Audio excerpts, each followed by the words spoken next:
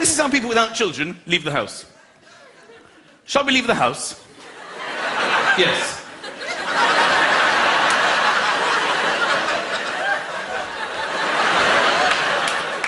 This is how I leave the house almost every day. Lucas! Oscar! Come downstairs! We're late! Why aren't you downstairs? Put your shoes on. I don't know where my shoes are! Put your shoes on. Go and find your shoes. Where did you see them last? On my feet. After that, get your shoes on. Come here, come here. Arms up, arms in, arms in, arms up, arms in. That's my wife. She's so tired, she can't dress herself.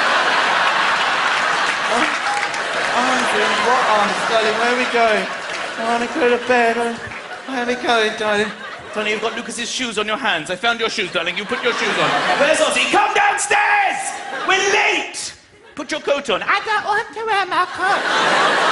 You know, people without children, you know how you do zips up? I've seen how much time you have in your lives. How you focus on it. You get the one with the fabric. You just pop it in, don't you? It nestles in. Then you pause, thinking about your free life and what you might want to do with it later that day. And then you just glide up, don't you? Do you think I have time for that shit in my life? Every single morning.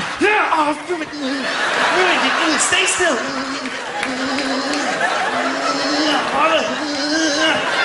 You're gonna have to put another coat on. I can't. I've ruined the zip. I'm sorry. I've made the situation worse. Ozzy! My 3-year-old will never come downstairs.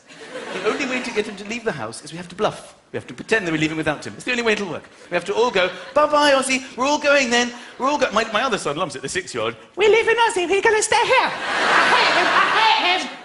Don't be so rude about your brother. Say goodbye. We're not really leaving. We're pretending to leave, okay? Say goodbye. Bye-bye. Bye-bye, Ozzy. Bye-bye. But he doesn't care. He just goes, bye-bye.